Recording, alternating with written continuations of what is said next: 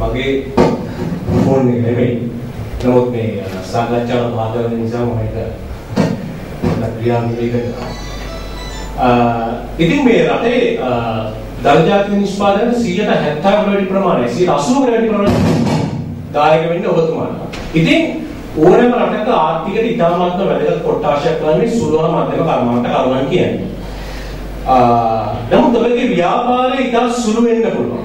නමුත් අද ගෝලීය තරණයත් සමග තාක්ෂණයේ දියුණුවත් සමග අපිට යන්න තියෙන දුර යන්න තියෙන මඟ ඉතා බොහෝයි. ඒක නිසා ඒ සම්බන්ධයෙන් අපි හිතන්න පටන් ගන්න ඕනේ. දැන් මගේ මේ සාකච්ඡාව මූලික වෙන්නේ අපි ඒ සම්බන්ධව අපි හිතන්න පටන් අරගෙනද කියන එක සම්බන්ධයි.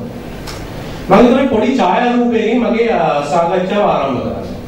මේ තියෙන්නේ දැන් වෙනකොට ලෝකයේ උඩු යටිකුරු කරපු ව්‍යාපාරය. මේ ඇමරිකාවේ ව්‍යාපාරය. නමුත් මේ ව්‍යාපාරය පටන් ගන්නකොට හිතපු මේ මුල්ම අවස්ථාවේ සිටපු කීප දෙනා සේවකයන් කීප දෙනා ඕ මේ ව්‍යාපාරයට සම්බන්ධ වෙච්ච කීප දෙනා තමයි මේ. කාටද මන්දනේ කියන්න පුළුවන් දෙයක් මේ ව්‍යාපාරය මොකක්ද කියලා. මේක තමයි Microsoft ආයතනය. Microsoft ආයතනයේ අනුබුදුමන දන්නවා අපිට පරිගණකයක් ක්‍රියා කරවන්න බෑ මේ මුත්‍රාංග නැත්තම්. right? ඉතින් එදා මේකේ නිර්මාතෘ තමයි මේ බිල් ගේට්ස් කියන්නේ තමයි අර වංගත පැත්තේ ඉන්න බොහොම තරුණයා. ඔහු විශ්වවිද්‍යාලයේ ගිය අවස්ථාවේදී පටන් ගත්ත ව්‍යාපාරය තමයි අද ලෝකයේ තියෙන විශාල ව්‍යාපාර 10 ඇතුළත දක්වා මේ ව්‍යාපාරය ගෙනල්ලා තියෙන්නේ. ඉතින් මම මේකෙන් කියන්න මට හිතන්නේ ඔබතුමාලගේ ව්‍යාපාරේ පොඩි වුණාට අපි යන්න තියෙන දුර බොහෝ නිසා අපිට විශාලව හිතන්න ඕනේ. ඉංග්‍රීසි කියනවා we have to think always big. අපිට හිතන්න ඕනේ අපි ලොකු දේවල් කරන්න ඕනේ කියලා. දැන් අපිට අපේ ව්‍යාපාරය ගන්න ඒ සඳහා අවස්ථාව ලැබිලා තියෙනවා. දැන් මොකද අපි තවත් උදාහරණයක්. මේකේ මේ ව්‍යාපාරය 1976 දී පටන් ගත්තා. මේ ව්‍යාපාරය පටන් ගන්නකොට ඕක මේ ව්‍යාපාරය කරගෙන යන ව්‍යාපාරික ස්ථානයක් තිබුණේ නැහැ. නමුත් ඔහු පටන් ගත්තේ ඔහුගේ දෙමාපියන්ගේ ගෙදර කාමරයක තමයි මේ ව්‍යාපාරය පටන් ගත්තේ. මම දැන් ඔබතුමන්ලාට හිතන්න පුළුවන් දෙ කියලා මොකද්ද මේ ව්‍යාපාරය? දැන් මේක දැක්කොත් ඔබතුමන්ලා දැනගන්න මේ කවුද කියලා.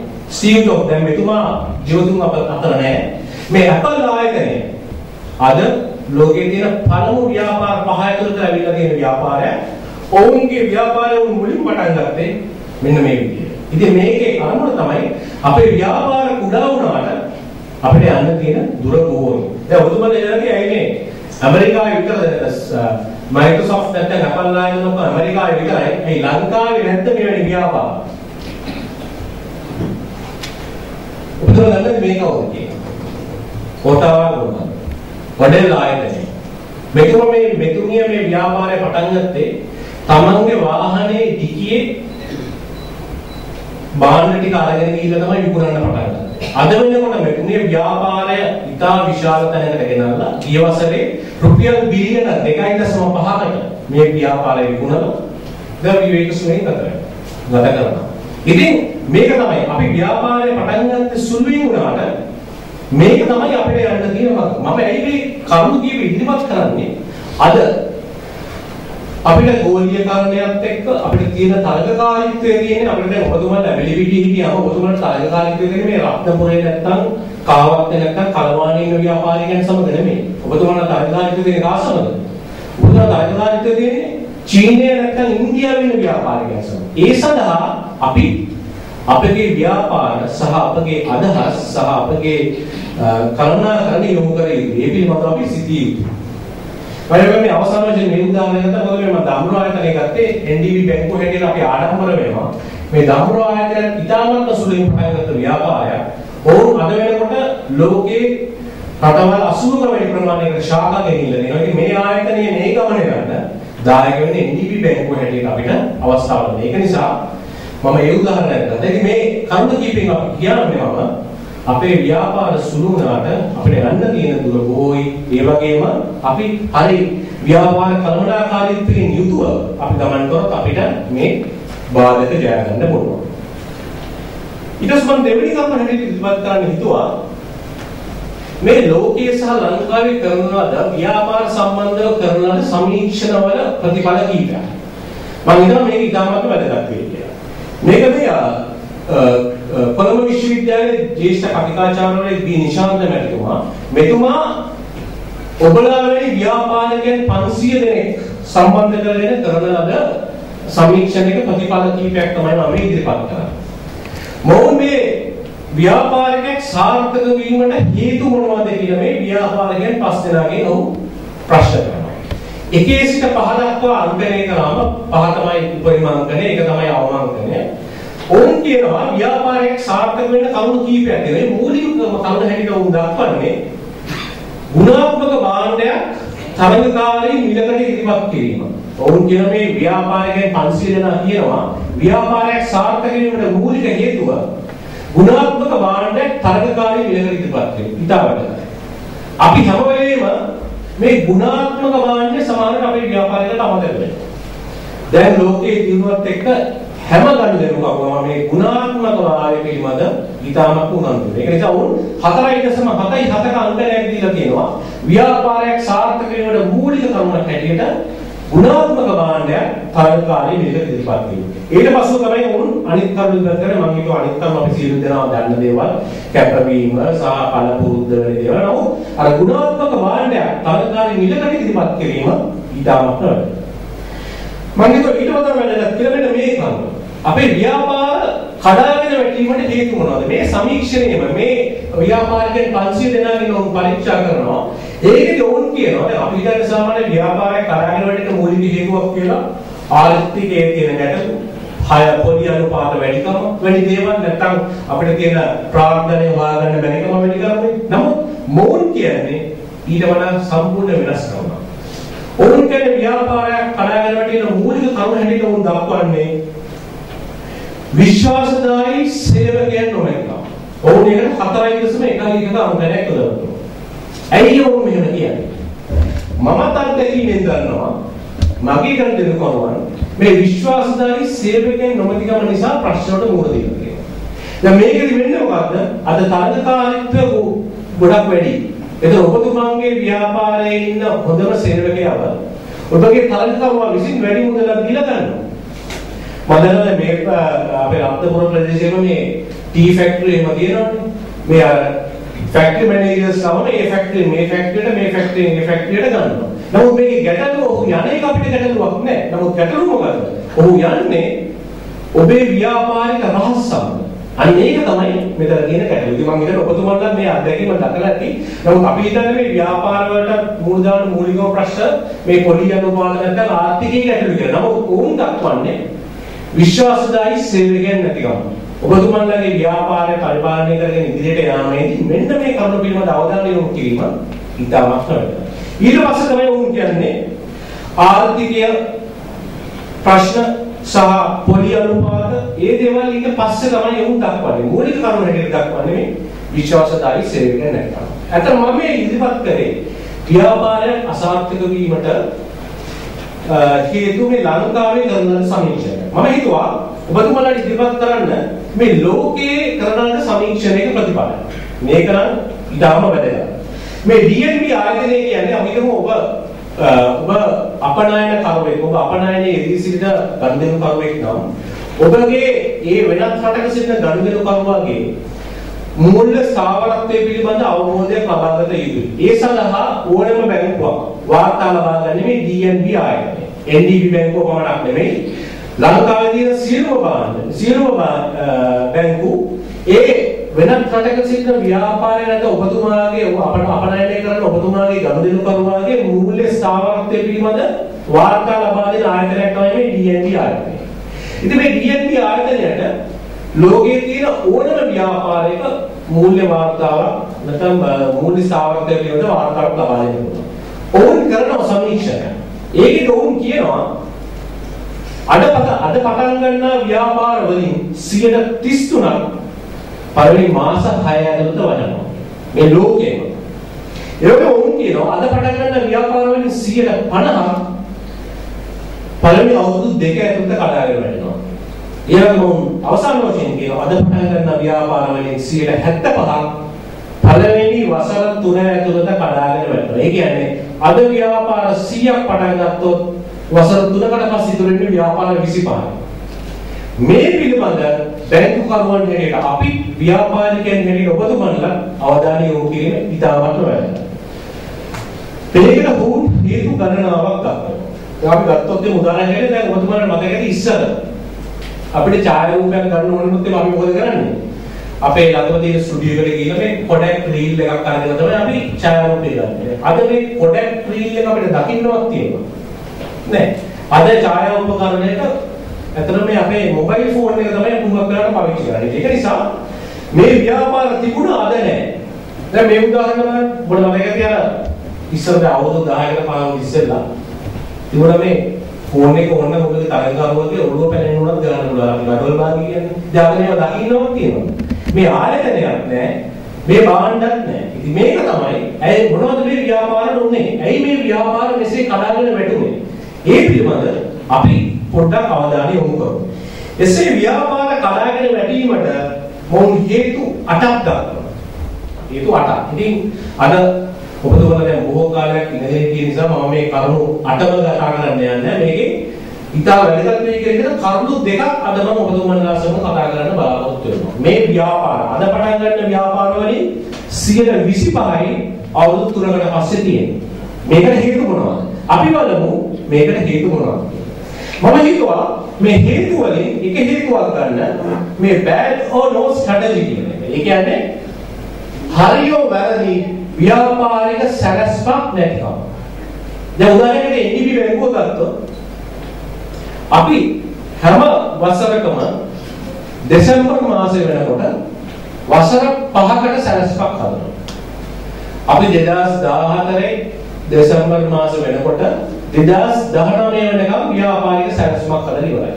ඔබතුමන්ලාට ඉස්සෙල්ලා කතා කරලා AI ආයතනයේ වුණොත් 2014 වෙනකොට 2019 දක්වා අවුරුදු 5ක ව්‍යාපාරික සැලැස්මක් හදලා ඉවරයි. දැන් මගේ ප්‍රශ්නය අඩුම වශයෙන් ඔබතුමන්ලාගේ ව්‍යාපාරය පිළිබඳව වසරක සැලැස්මක් ඔබතුමන්ලා හදලා තියෙනවා. 2015 දෙසැම්බර් මාසෙ වෙනකොට මම මොනවද මගේ ව්‍යාපාරය මොන තැනකටද ගෙනියන්නේ? මෙන්න මේ පිළිබඳ අවධානය අපි යොමු කරලා තියෙනවා. මම කියපු උදාහරණයක් කියන්න. දැන් බලන්න මේ ඡායාරූපේ මට මතකයි අපි පාසල් යන කාලේ මට මතකයි අපේ ගෙදරට ඔය ග්‍රොසරි සීන් දෙකවල පරිප්පු ගන්න ඕන නම් එහෙම අම්මා මොකද කරන්නේ පාසල් ඉවරලා මට මතකයි මාවත් අතින් අල්ලගෙන මේ ළඟම තියෙන ග්‍රොසරි කඩේට යනවා. ඒ කඩේ ගෝලයා ඉන්නවා මුදලාලි මහත්තයා ඉන්නවා. ගෝලයා ටික බඩු ටික කිව්වම ගෝලයා බඩු ටික දාලා දෙනවා. මුදලාලි මහත්තයාට සල්ලි ටික දීලා අපි එනවා. මුදලාලි මහත්තයා ගන්න සල්ලි ටික රාජ්‍යයට දානවා. ඒ වගේම එළවලු ටික ගන්න ඕන ළඟම තියෙනවා එළවලු කඩේ අපි ඒකට ගිහිල්ලා අපි ගන්නවා. ඊට පස්සේ අපිට ගන්නොත් ෆාමසි නැත්නම් අපිට බේත් ටික ගන්න ඕන අපි කරන්නේ ළඟම තියෙන පොඩි ෆාමසි කඩේ තියෙනවා. ඒකට ගිහිල්ලා වඩු ටික ගන්නවා. දැන් අපි බලමු මේ ග්‍රොසරි කඩේ ඉන්න මේ ගෝලයා සහ මුදලාලි මහත්තයාගේ දිනචර්යාව මොකක්ද කියන්නේ? මේ මුදලාලි මහත්තයා කරන්නේ උදේ පාන්දර නෝනා මහත්තයා වැදලා දෙන බත් එකක් අරගෙන ගෝලයාත් එක්ක එනවා කඩේ.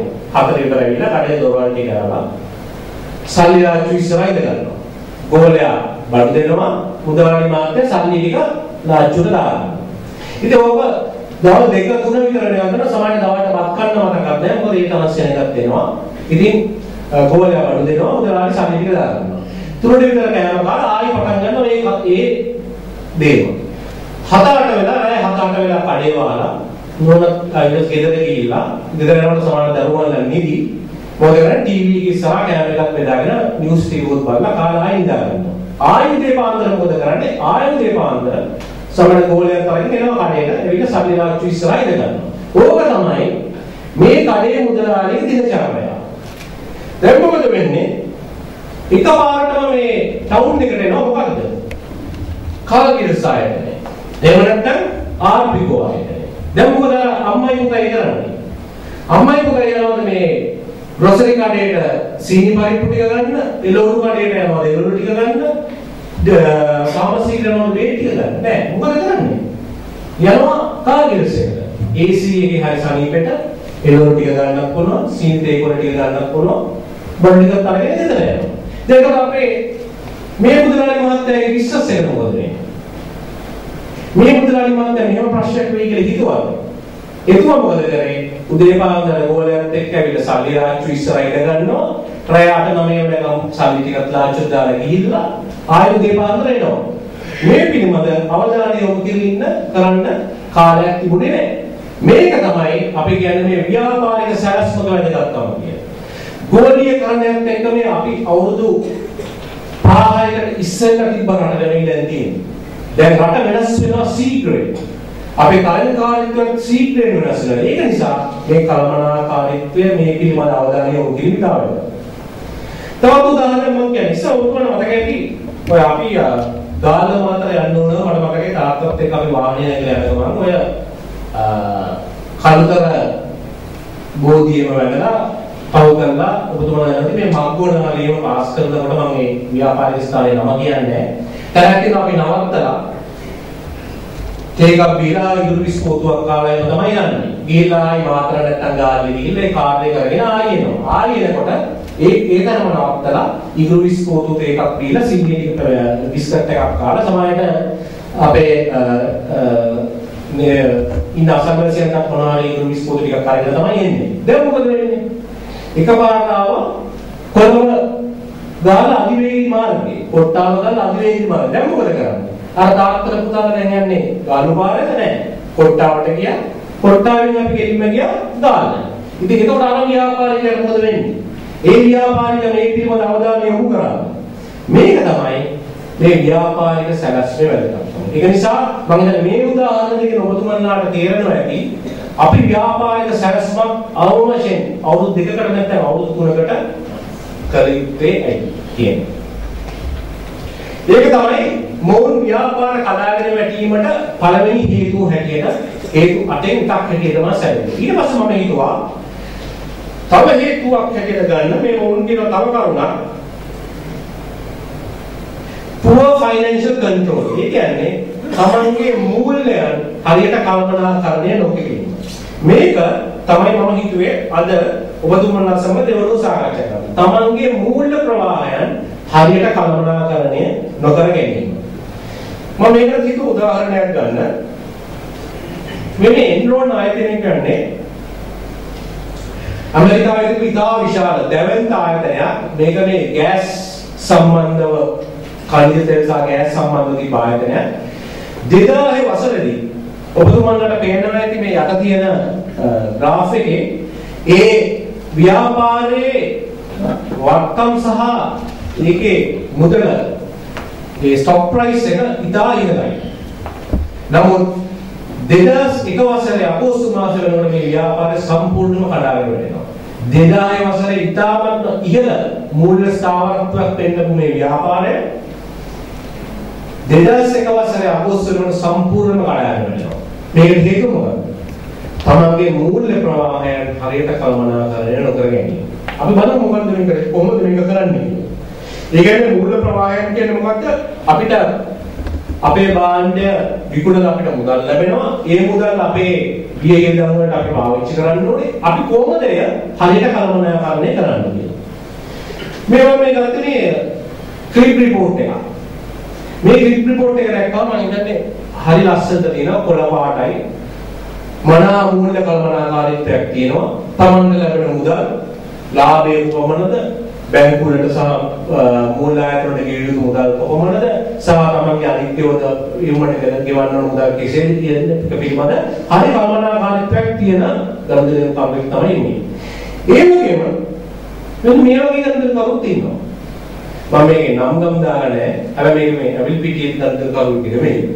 මේ මම දන්නේ නැහැ මේ වගේ ගනුදෙනු කරන ඉන්නද කියලා බලන්න නිකන් තොරණ වගේ. මොකද්ද මේකෙන් කියන්නේ?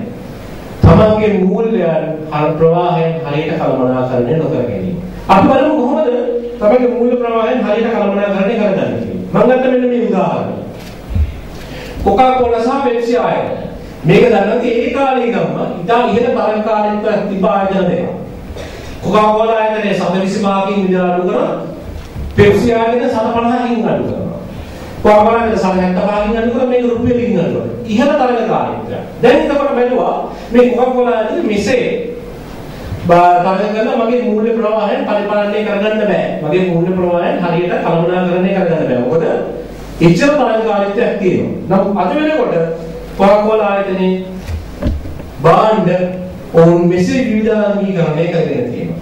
ඒ කියන්නේ අද වෙනකොට කොකාකෝලා ආයතනයේ මූලික ආදායම ලැබෙන්නේ මේ කොකාකෝලා වලින් නෙමෙයි. ඔව් පළතුරු විෂ නැත්නම් පානීය ජලය වැනි විවිධ භාණ්ඩ කරා තමන්ගේ ව්‍යාපාරයේ භාණ්ඩ විවිධාංගීකරණය කරගෙන. මේවා මෙමගින් ඔවුන් මොකද කරලා තියෙන්නේ? තමන්ගේ මූල්‍ය ප්‍රවාහයන් තමන්ට ලැබෙන මුදල් හරියට පරිපාලනය කරගෙන විවිධ අංශ වලින් මුදල් ලබාගෙන තිනවා.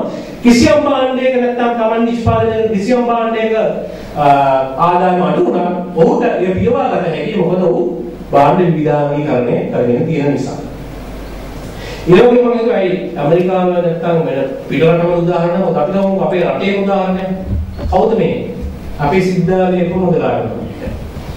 මේ මාත්‍ය පටන් ගත්තේ ව්‍යාපාරය අරවගේම තමයි.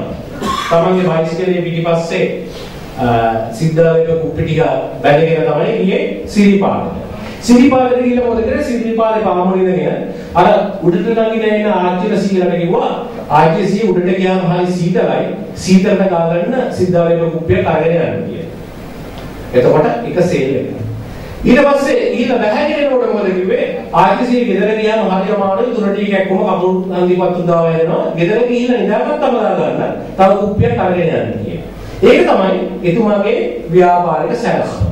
නමුත් අද වෙනකොට මේ ව්‍යාපාරිකයාගේ මූලික ආදායම ලැබෙන්නේ සිද්ධාලේපේ කුප්පියෙන් නෙමෙයි. මම හිතන්නේ සමහරවිට ඔබතුමන්ලානේ සිද්ධාලේප පාවිච්චි කරනවා දන්නේ නැහැ. නමුත් ඔව් හෝටල් ශේෂ්ත්‍රයට ආයුර්වේදික හෝටල් ශේෂ්ත්‍රයට වෙන භාණ්ඩ වලට වැනි විවිධ ප්‍රදේශවල තමන්ගේ භාණ්ඩ විවිධාංගීකරණය කරගෙන මූල්‍ය ප්‍රවාහයන් හරියට කළමනාකරණය කරගෙන තියෙනවා. ඒක නිසා මෙහි වැදගත් වෙන්නේ අපේ ව්‍යාපාර වලට කරුණු දෙකක් තියෙනවා අපි සැලකීමක් විය යුතු. අපිට හරි ව්‍යාපාරික සැලැස්මක් තිබිය යුතුයි සහ හරි මූල්‍ය කළමනාකාරීත්වයක් තිබිය යුතුයි.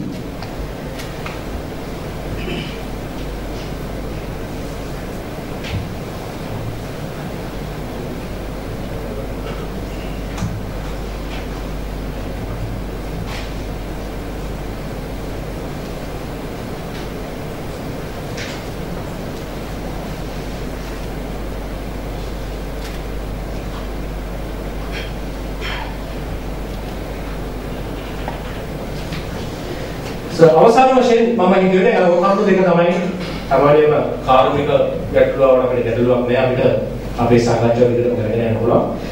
දෙවෙනි වශයෙන් මම හිතුවා තව කරුණක් මොකද ඔබතුමා කරන්නේ මේ NDB බැංකුව විසින් හැම වෙලේම මේ ඍණාත්මක කරුණු පමණයි ඉදිරිපත් කරන්නේ. ඒ නිසා මම හිතුවා ඔබතුමාට මේ ධනාත්මක කරුණු කීපයක් ඉදිරිපත් කළා අපේ මේ සාකච්ඡාව නවත්තන්න. ඔබතුමාට දැනගන්න මේ සෝනි ආයතනය මේ සෝනි ආයතනයේ ව්‍යාපාරය මුලින්ම පටන් ගත්තේ මේ ගෑස් කුකර් වල. අද වෙනකොට අපි දන්නවා එතුමන්ලා හැබැයි මූලික වශයෙන් ඉන්නේ මේ ගෑස් කුකර් නෙමෙයි ටීවී සහ වෙන අංශවල. නමුත් ඔබතුමලා දන්නවද ඕක මුලින්ම ගෑස් කුකර් විකුණන්න පුළුවන් උනේ ගෑස් කුකර් 100ක් පමණයි. නමුත් අද ඕන් තමන්ගේ ව්‍යාපාරය ඉතාමත්ම ඉහළ තත්ත්වයකට ගෙනල්ලා තියෙනවා.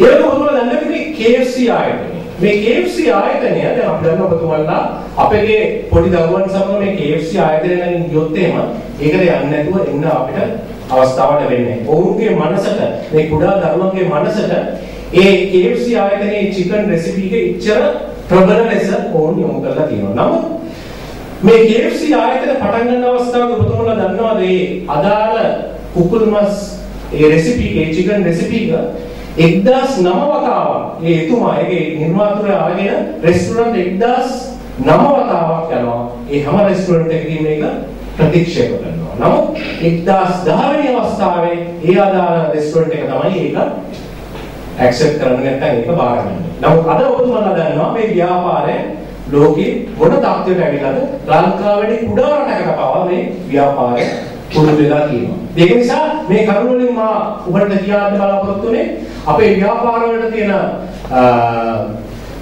අවදානම සහ තරගකාරීත්වය ඉතා ඉහළයි. ගෝලීකරණ ඒ වගේම වැඩි ගෝලීකරණයක් සමග අපිට යන්න තියෙන දුර බොහෝ දුර යා හැකි. ඒක නිසා මනා කලබලකාරීත්වයක් ඇතුව හරි ව්‍යාපාරික සැලැස්මක් ඇතුව සහ හරි මූල්‍ය කලබලකාරීත්වයක් ඇතුව අපි ව්‍යාපාරය කරගෙන ගියොත් අර මම මුලින් කිව්වා වගේ ස්ටීව් ජොබ්ස් නැත්නම් මයික්‍රොසොෆ්ට් ආයතනයේ ස්ටීව් බිල් ගේට්ස් නැත්නම් ඇපල් ආයතනයේ ස්ටීව් ජොබ්ස් වගේ තත්ත්වයට අපේ ව්‍යාපාරය ගෙනෙන්න පුළුවන්. ඒ නිසා මම ප්‍රාර්ථනා කරනවා ඔබගේ ව්‍යාපාරය එවැනි තත්ත්වයට ඉදිරියේදී අපිට යන්න පුළුවන් වෙයි කියලා බොහොම ස්තුතියි.